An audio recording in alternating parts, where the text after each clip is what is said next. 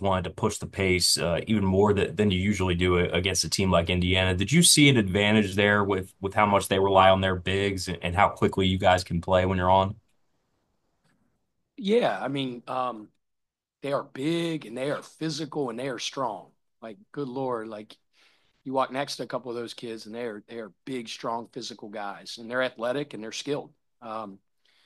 We just thought our advantage was being able to space the floor, play with great pace, and generate offense that way.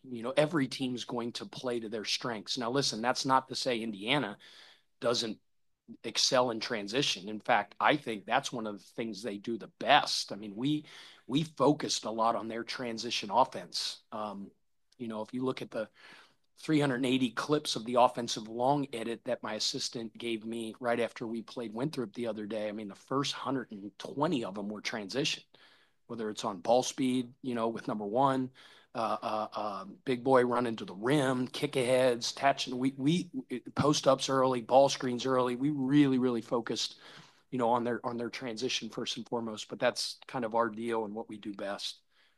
By the way, Noah's here too, and he played his butt off. Corey Bozemer on Zoom. Hello, Coach. Can you hear me? Yeah. Yes. Okay, cool. All right. Two-part question. First part's for Noah. Noah, when you bounce back and go through a tough game like Tennessee, how do you personally use that to help you have a good game like you did today? And then, Coach Pat, how important is it to in building a culture for coaches to be coachable? Yeah.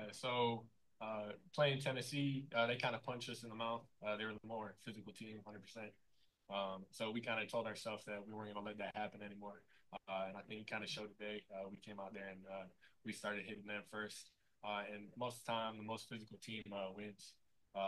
Indiana's a really good team, but we just had to hit them and get some rebounds and play at our pace. So I think the Tennessee loss really showed us things that we had to improve on.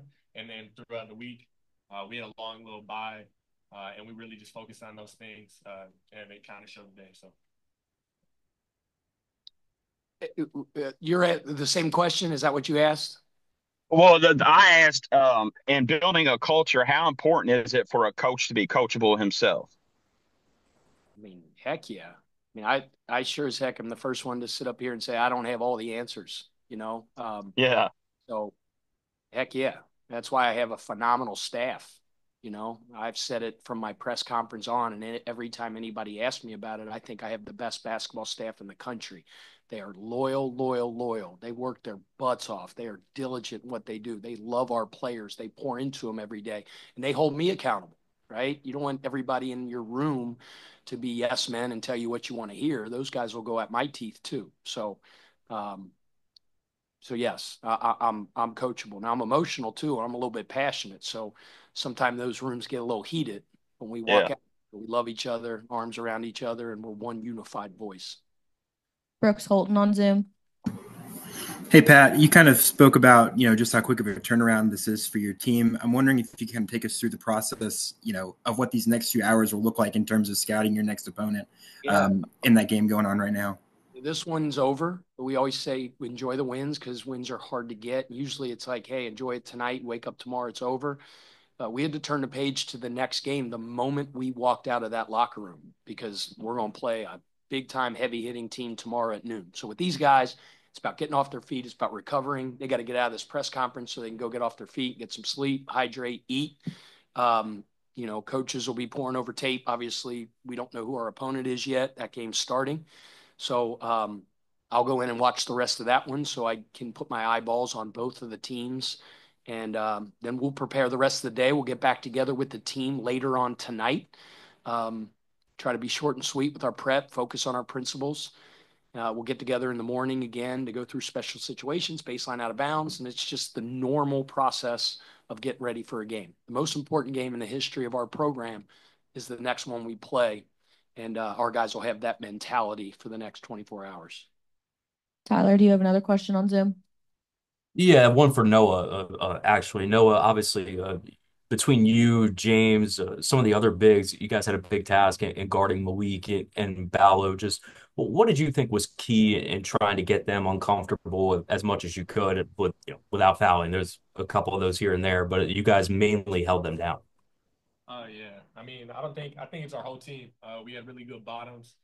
So when they try to throw it over, we'd be able to go get the ball. And we were really conscientious of Bilo and a couple of the bigs because they're really good players. So like I said before, we just had to be more physical. And really on the blackout, we were just hitting our man and everybody crashed. And you could see on the stat sheets a lot of the guards got a lot of the rebounds because we were just focusing on hitting them. So it's five of our guys versus them, so not just one of us. Brooks again on Zoom. Yeah, this question's for Chucky. You talked yesterday about just kind of having like like a little bit of extra I guess juice for this game since you lost to Indiana last year and the last time you played at Wisconsin.